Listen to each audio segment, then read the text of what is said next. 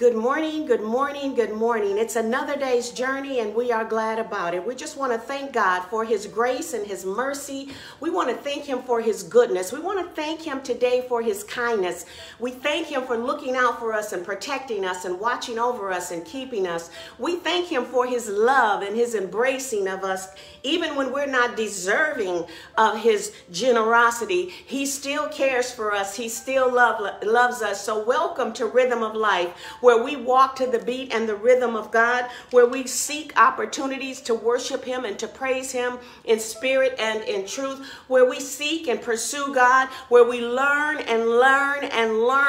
to walk with him and to pray to him and to live more like him each and every day.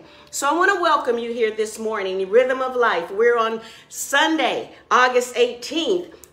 And our sermon title is Sacrifices That Please God. And last week we talked about owning your identity in Christ Jesus. And now we want to talk about the sacrifices when we own our identity in Christ Jesus. We are in the book of Hebrews, chapter 13 this morning, verses 15, 16, and 17. If you have your Bibles, I would appreciate you opening those Bibles. Technology is great, but it can be a distraction. Just when you need to hear from God, someone will send a text or a news flash will come across your screen, or a sale opportunity. Something will be sent to distract you. But if that's all you got, that's all you got. We're going to use what we got this morning. But I like to use my Bible. And so we're in scripture, Hebrews 13, chapter 13, verses 15 through 17. Our sermon title is Sacrifices That Please God. Our support material, of course, is the Bible, the Word of God. We can't do anything without the Word of God. Our support material is coming from Spark Sermon Research, AI, the internet, and me, as I try to put all that information that God has sent my way and allowed me to come across, to put it together where I can personalize it, where when I share it with you, I'm also talking to myself. I've also already been convicted or revived or restored or renewed from studying his word. Amen. So again, good morning, church. I'd like to start this morning with a quote from last week's message, Owning Your Identity. And it's coming from theologian J.I. Packer. He wrote this. He said, once you become aware that the main business that you are here for is to know God, most of life's problems will fall into place on their own accord. We won't have to do that much. Most of life's problems will fall into place on their own accord. I really like this quote from J.I. Packer because the words are true.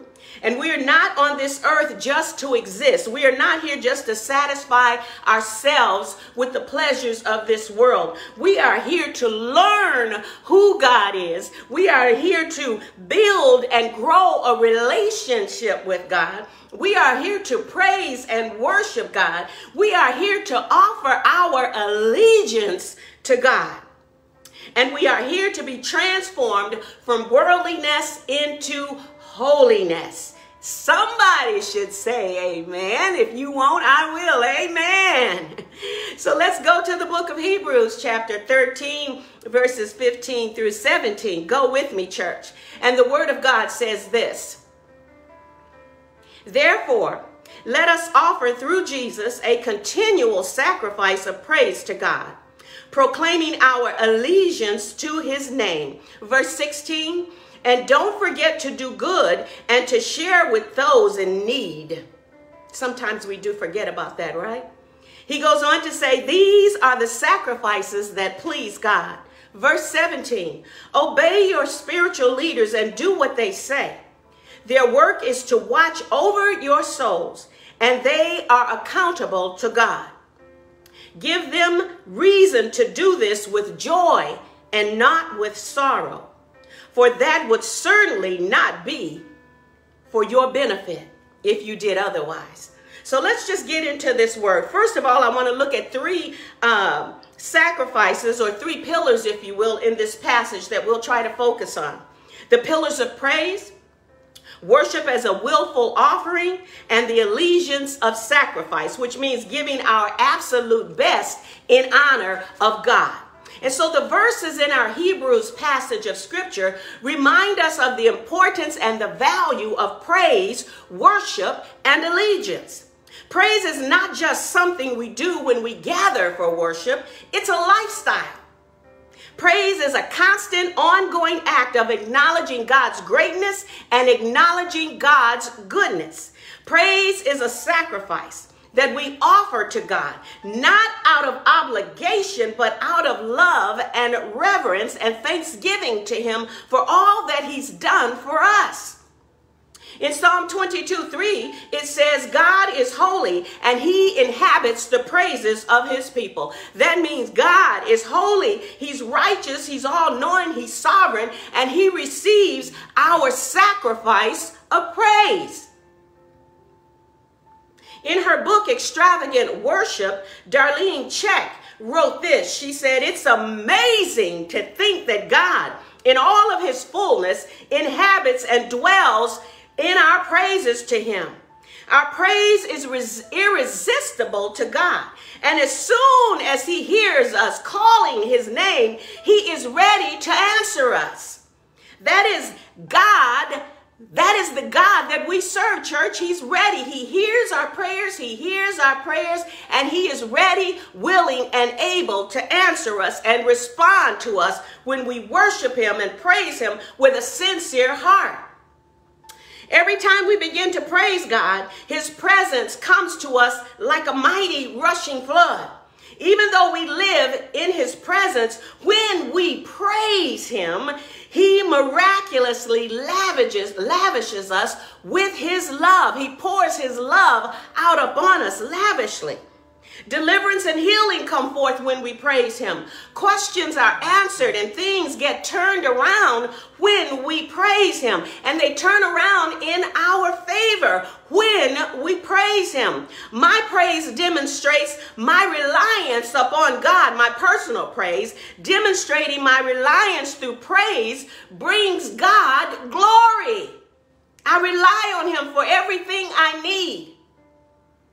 And I want you to invite you right now to just come and magnify the Lord with me. Come and lift up his holy name with me this morning. Come and let us exalt God's name together, you and me together. Let us declare his majesty. Genuine praises, church, sends the message to God. I want to say it again. Genuine praises to God sends the message that he is welcome. Welcome in our space. Welcome in our hearts. Welcome in our environment. Just welcome. Come on in, Jesus. Come on in. Genuine praise causes God to act on our behalf. If we were to look at Acts 16, 25 and 26, which we are, we find that prison doors were sprung open. Genuine praise has the power to move God to act, especially in difficult circumstances and difficult situations. My Bible says that Paul and Silas had been placed in prison for teaching the gospel. But at midnight, the Bible says Paul and Silas began to do what? They began to pray and sing hymn songs to God. And my Bible says all of the prisoners in the prison heard them singing and praying. And suddenly, the Bible says, suddenly there was a great earthquake. And it was so great that the foundations of the prison were shaken loose. And immediately, all the doors were open and every chain on every prisoner was loosed. That's the word of God.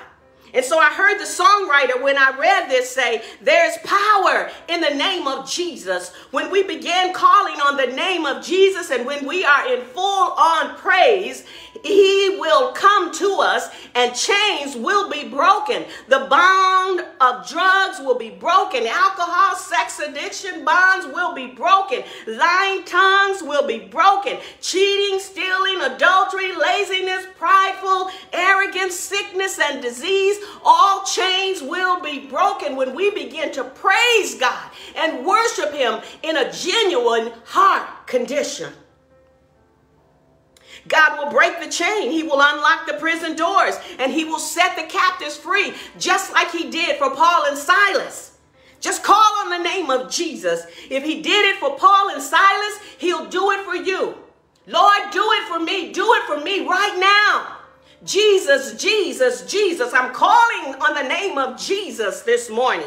I got a situation and I'm calling on the name of Jesus. I'm not joyful this morning, so I'm calling on the name of Jesus. I don't feel like praising God this morning, so I'm calling on the name of Jesus. I want him to break that chain that has me bound so that I can praise him in spirit and truth. Praise him like a crazy person. And then going to number 2, if praise will invoke all of this that we just shared, what would worship as a willful offering do? What would worship do combined with our praise? Well, let's find out. Looking at worship as a willful offering, we find ourselves referring to the words of Hebrews 13:15, and the verse reads, through Jesus, therefore, let us continually offer to God a sacrifice of praise. This verse is a direct call to the believer to willingly, we have to willingly offer up our worship to God. Are you willing to worship God? Are you willing to praise God in spirit and truth? Are you willing? That's the question. You want to break free from your prison cell? Are you willing to worship God? So in this context of Hebrews 13:15, the term sacrifice is carrying a lot of weight here.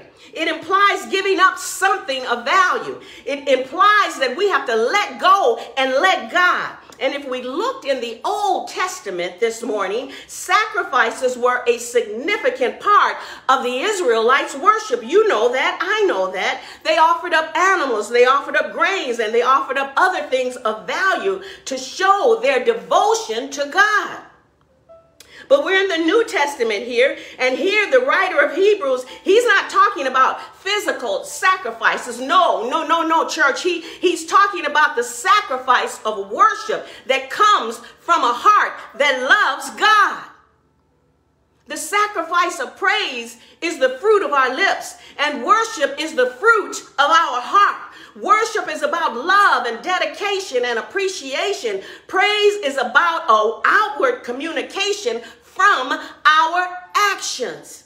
Worship, I'm going to say it again, is about love and appreciation and dedication. And praise is about an outward communication from your and my actions. Worship means respectful devotion, loving, honoring, and obeying God, who deserves our highest sacrifice of praise. And we want to be able to deliver sacrifices that do what? Please Father God. That's the whole purpose for living down here, is to please Father God. So we want to honor him and love him and obey him because he deserves our praise, our highest praise, and our highest sacrifice. Worshiping God means acknowledging and celebrating his power and his perfection with a grateful and thankful heart. When we worship, we express our awe of God's kingship and his holiness. We remember how great he is, and so we behave reverently in his presence. And his presence is always with us, so that means we're always behaving reverently day in and day out. At least working at it anyway. Worship is not about an emotion, church. It's about a believer's ability to recognize God and not being ashamed to do so in front of other people. And not being fearful to do it in private. Worship. Worship, worship. Some worship silver and gold and all things worldly, and others know and understand that God sent his son Jesus to save his people from the wickedness of this world, and Jesus did just that. So what do? We praise. What do? We worship. What do? We honor and we adore him for a great and marvelous act of love that he performed at the cross.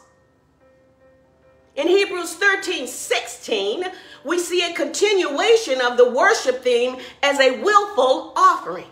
This verse reads, and don't forget to do good and to share with those in need. Sometimes we forget to do good. Sometimes we get caught up in ourselves and we don't want to do good. But God is calling us to do good and to share with those in need. He didn't say to pick and choose. He said do good and share with those in need. These are the sacrifices that please God. Worship is a willful offering, church. Our worship is not just about our words, but also about our actions. Our actions and our words have to line up with each other. And if you're saying one thing and doing the opposite of what you say, then you're not in worship. You're not in true worship. You're just going through the motions, trying to have people think that you are a worshiper, but really in your heart you are not, and your actions will reveal who you really are. They will reveal your heart. So do not forget, the word says to do good and to share with others. And what I look at when I see this and I read this, do good and share with others, I see that as another call to action. God is calling his people to action. This is the day and the season that we need to take spiritual action. Doing good and sharing with others is a sacrifice that pleases who? Father God. And I know you want to please him. I know you want to give him your all in all. But sometimes our flesh gets in the way. But God wants to deliver you from your flesh this morning. And so this is not just giving money or material possessions when we do good and share. It's about giving of ourselves. Don't be so selfish. Sometimes we have to give our time away. Somebody needs it. Somebody needs prayer. Somebody needs encouragement. But I got a meeting to go. Sometimes we have to give of ourselves. The meeting will have to wait. We have to give our time, our talent, our treasure, our energy, and we have to give our love. And God didn't say give it to whom you like. He said give it to others. Others means other people, everybody. We should be givers just like God. Just like God. Just like God. And so this is a form of sacrificial worship when we're giving of ourselves. And guess what? This pleases God. It is a way of offering up ourselves to God when we serve and we give and to others, and when we do good. We're offering up ourselves to God. He's pleased with that kind of service. Sacrifices that please God. That's what we're talking about this morning. God is pleased when we offer up our praises, when we offer up our good deeds, and when we offer up ourselves. These are the sacrifices that God desires from us. These are the sacrifices that he left his word for us to hear and read over and over again till we burn it in our brain, burn it in our heart, and it becomes a part of our character. These are the offerings that he finds pleasing. So the question is, are you pleasing God? Is your sacrifice pleasing to God, or are you getting the glory, or is someone else getting the glory? And so I try to throw in a little Greek word every now and then, not that I'm a Greek scholar, because I'm not, but the Greek word for sacrifice in these verses is thusia. And this term is used in several passages throughout the New Testament, including Romans 12:1, where Paul urges believers, we talked about this scripture last week in Owning Your Identity, Paul urges believers to offer their bodies as a living sacrifice, the kind that God will find what? Acceptable. And in Ephesians 5:2, Paul tells us to live a life filled with love, following the example of Christ. He loved us, and he offered himself as a sacrifice for us, a pleasing aroma to God. In each of these instances in Romans 12:1 and Ephesians 5:2, in each of these instances, the term thusia is used to denote an offering that is given willingly. How willing are you to serve God when you have to sacrifice yourself to do it? Will you serve him willingly out of love and reverence for who he is and what what his son did for your life and your family's life. In Hebrews 13:17, it says, have confidence in your leaders and submit to their authority because they keep watch over you as those who must give an account to God. Do this so that their work will be a joy, not a burden to them, for that would be of no benefit to you or me. Verse 17 here is reminding us that our praise and our worship is not just about relationship with God, but it's about our relationship with other people. Open up your eyes and hear. You can't hear with your eyes, right? So you have to open up your ears and hear God's word speaking to you. Open up your eyes and see what God is saying. So this phrase, have confidence in your leaders and submit to their authority, is a call to respect and to what? Honor. Honor your leaders in the body of Christ. Those who have been placed in positions of spiritual leadership, honor them. Respect them. This is a form of worship, the Bible says, a way of showing our reverence, our respect, our honor for God by respecting those he has appointed to lead us. How many times do we want to crush our leader's head? How many times do we stab them in the back? How many times do we talk about them? I don't like what he said here. I don't like what he did there. I don't like the way she prayed. It's not about us. It's about God and how we serve him by the way we serve his people. We got some work to do. And don't deny it. Don't lie to yourself. We've got some work to do. And so the phrase, because they keep watch over you as those who must give an account, is a reminder of the responsibility that leaders carry. Because they keep watch over you as those who give an account. We have to give an account to God for how we led his people, how we treated his people, how we nurtured his people. Leaders have to give an account. Nobody gets a free ride. Nobody gets a free ticket. It's God's way or no way. Leaders are accountable to God for the way they lead, for the way they care for the people. It reminds us that our leaders are not just authority figures, but they are shepherds, shepherds who watch over us and guide us on this spiritual journey. Church leaders are to help people grow up in Christ and mature in Christ. You can't stay a child on milk all the time. You got to grow up and you got to get this word and you got to digest it and you got to allow it to transform your mind and renew you. And so when the followers are cooperative with their leaders, they ease the burden that the leaders carry. Did you know that burdens are always on the shoulders of a leader, that we're always carrying burdens, that we're always praying and worrying, that our phone is ringing for prayers, that our phone are ringing for light bill payments, our phone is ringing for the needs of the people? Do you know that your leaders carry a burden?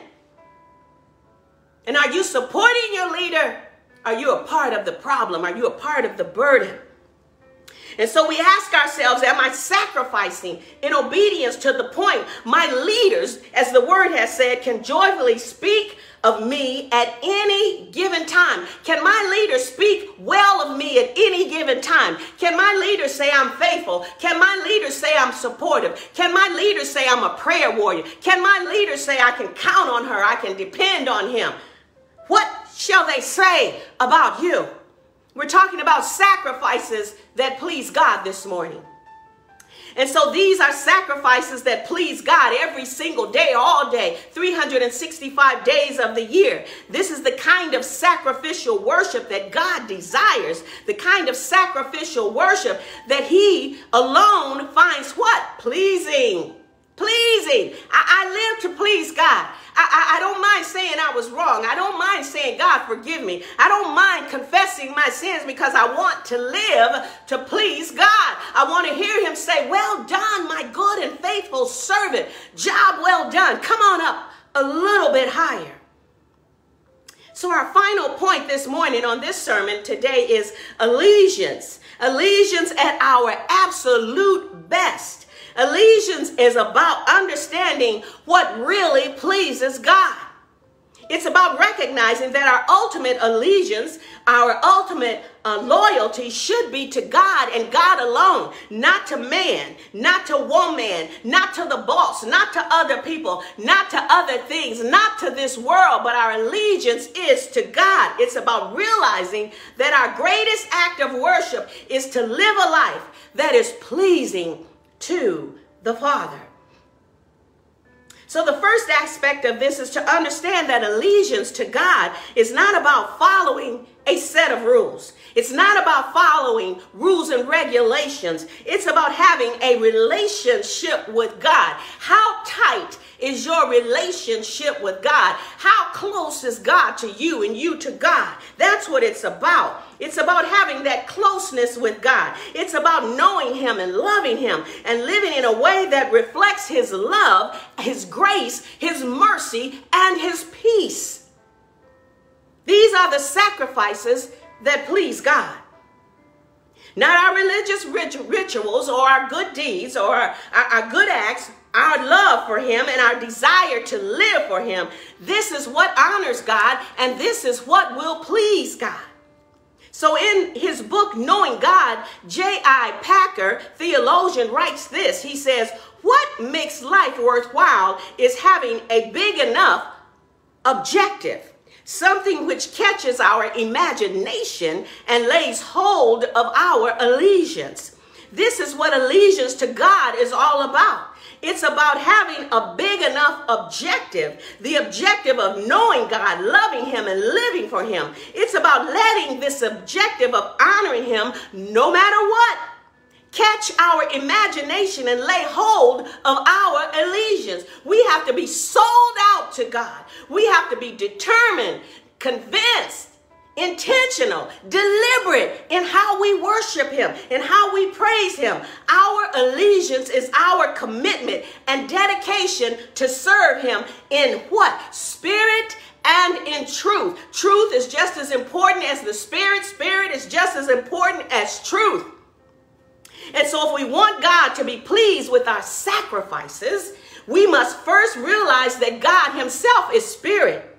And therefore, he is not tied to one location of worship. He's omnipresent. He's everywhere, all at the same time. He's here with me and he's there with you. God is everywhere. Secondly, we must worship God according to the truth of Jesus's person and work, for he is what? The truth. John 1:14 and 14:6 will confirm that. Therefore, church, the only way we may truly worship God is in spirit and in truth. You have to have the spirit of God. You have to be determined to live holy and righteous and truthful. The only way to worship God is in spirit and truth. He is the spirit and he is the truth. And that's why that's the only way we can worship him. There is no other way. You cannot rewrite the Bible. We cannot rewrite the script. It's already been finished, as we talked about last Sunday, and Jesus hung on the cross. And when he got to the very end of completing his assignment, he said, it is finished. It's all been laid out. Now it's up to us to read it, understand it, copy it, follow it, digest it, take it on.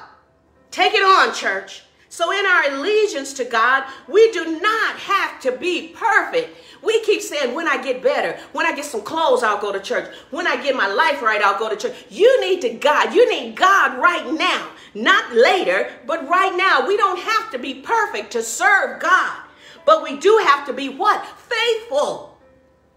Faithful. Allegiance is about striving to live in a way that is pleasing to God, even when we fall short. And make no mistake, we will fall short sometimes. Serving in allegiance means we must acknowledge our failures. Don't be so high and mighty and proud. Don't think so much of yourself that you forget you're human too. We must acknowledge our failures. You have to admit you failed. You have to admit you made a mistake. You have to admit that you hurt somebody. You have to admit and you have to say, I'm sorry. Not sorry, but I'm sorry. It means we must seek God's forgiveness, and we must always strive to live in a way that honors him. And being able to acknowledge our failures is another way to honor him. You're not perfect. I'm not perfect. So when you mess up, own up. Amen? Amen. Not our perfection, but our persistence and determination to live in a way that honors God will please God, because it's a sacrifice. We're always battling between the flesh and the spirit, and we have to choose in every single moment which one we will serve, which one we will represent. So church, let's strive to live in a way that pleases God. Church, let's strive to live with allegiance to him, to know him, to love him, to honor him, and to serve him in spirit and truth. Let's strive to live with allegiance by doing our absolute best, more so than not. Strive to live in a way that reflects God's love and his grace and his mercy and his peace and his joy. Strive for it. Strive to live in spiritual honor. God wants our lives to be full of repentance, full of gratitude, full of love, full of obedience, full of submission, and full of devotion. God is calling you this morning as he's calling me. He's calling the nation as he's calling us. Be conformed to me and not to this world. Sacrifice, because it will please me. And when you please me, when you show me that your heart is turned toward me, then the heavens will open and the blessings will flow. But God is not going to bless us in our mess. We've got to get it right with him. So God is saying a spiritual sacrifice I will honor. He's saying a spiritual sacrifice I will honor. A sacrifice of good works and fellowship I will honor. A living sacrifice I will honor. A sacrifice of faith I will honor. A sacrifice of giving I will honor. Let's talk about giving. Many of you partake of everything your church has to give, and you donate nothing financially. You don't even donate your time, but God is calling you to a higher standard. He called you to tithe. He called you to give. He called you to give your time, your talent, and your treasure, and your heart. Wake up, church. Wake up. God wants us to sacrifice in our giving. Sacrifice of thanksgiving and a sacrifice of love. It takes determination, and it's a sacrifice sometimes to love some people. God knows it. He understands it. But it's also a sacrifice for him to love you in your mess, but he does it anyway. So we've got to be Christ-like, minded like Christ. Yes, sold out like Christ. And these sacrifices, when offered to the Lord with a heart full of gratitude and a heart full of thanksgiving, with the awareness of the greatness and the awesomeness of God, our Lord and Savior, who created the universe out of nothing. These things will become a sweet aroma to God's nostrils. Are you ready, church? Are you ready to serve, to please God? Are you ready to sacrifice everything to please God?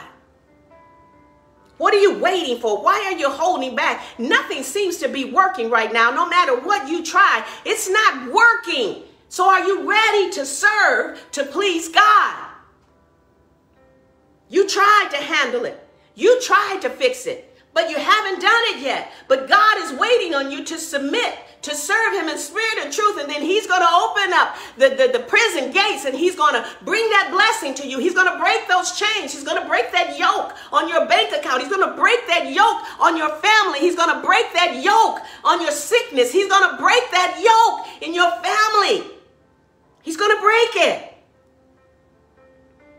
God is ready to show his salvation. Psalm 50:23 says, God is ready to show his salvation to those who repent and turn to him. Aren't you tired, church? He's waiting with open arms. Come to me and I will give you rest. Sacrifice to me and for me and I will give you rest. All you got to do is say, Lord, forgive me of my sins. Lord, I'm going to serve you now. Lord, I'm going to feed the hungry. Lord, I'm going to treat my wife right, my husband right. Lord, I'm going to stop with my filthy mouth and my filthy thoughts. Whatever you're doing that's against God, if you can stop it now and say, God, help me get over this, God will help you. This is the word of God for the people of God. I hope it penetrates your heart. We had to own our identity last week, and this week he wants us to sacrifice in a way that pleases him so that he can bless us and pull us out of that bondage that we're in. He'll even pull this nation out of her bondage if we will just sacrifice with praise and worship to God. So if you've heard this message and God has penetrated your heart and you'd like to give your life to Christ, or you'd like to return to Christ, or you'd like to repent from your sins, just repeat this word, this prayer after me. Lord, I repent of my sins. I know I'm a sinner, so I repent today. I ask you to forgive me. Come into my heart and be my Lord and Savior. Lead me. Guide me, feed me, and direct my path. Amen. If you prayed this prayer, welcome to the body of Christ. And now, as I always say, we need to get into a Bible teaching church that teaches from Genesis to Revelation, not adding to the Word of God and not taking away from the Word of God. We are a virtual church. We open up our arms to any of you that would like to come and worship with us.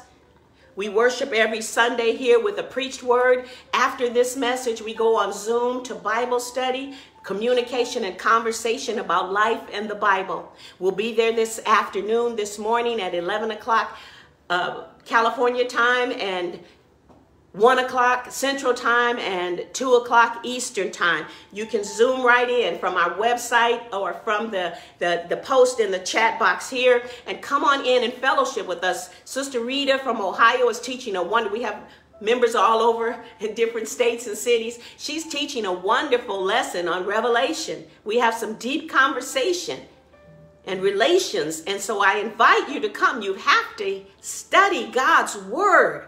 Every Thursday we have prayer. You have to learn prayer, and you have to gather with the saints so we can pray together and pray the hell out of the devil. Every Thursday at 3 o'clock PST, Pacific time, California time. We're here 5 o'clock Central Time, 6 o'clock Eastern Time on Zoom. You can get that on our website, rhythmoflifechurch.org, or you can get it right here on the Facebook chat box. Whatever you need to do, God's got it. And then we have our prayer conference coming up next Saturday on August 24th. We invite all of you, go to the website and register. It is going to be dynamic. God is calling us to the table to feast on the prayer and the fast. He called us to his table this morning on sacrifice that pleases him. God wants to serve us meals that will help us grow and become more Christ-like. But we resist. I got to go shopping. I got to go get my hair done. I got to go get my nails done.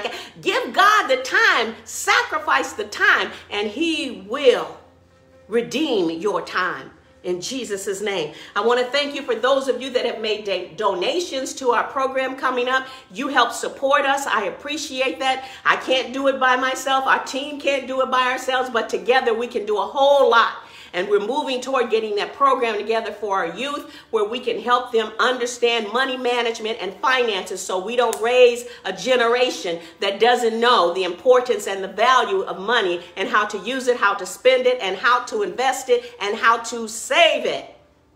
And we can't do all that without you. So thank you for your tithe, your offering, and all that you do to support us. So having said all of that, I want to encourage you to come to Bible study. We're going up in just a few minutes here, and I will be there waiting for you along with the rest of the team as we study God's Word together. Try it. You might like it, okay?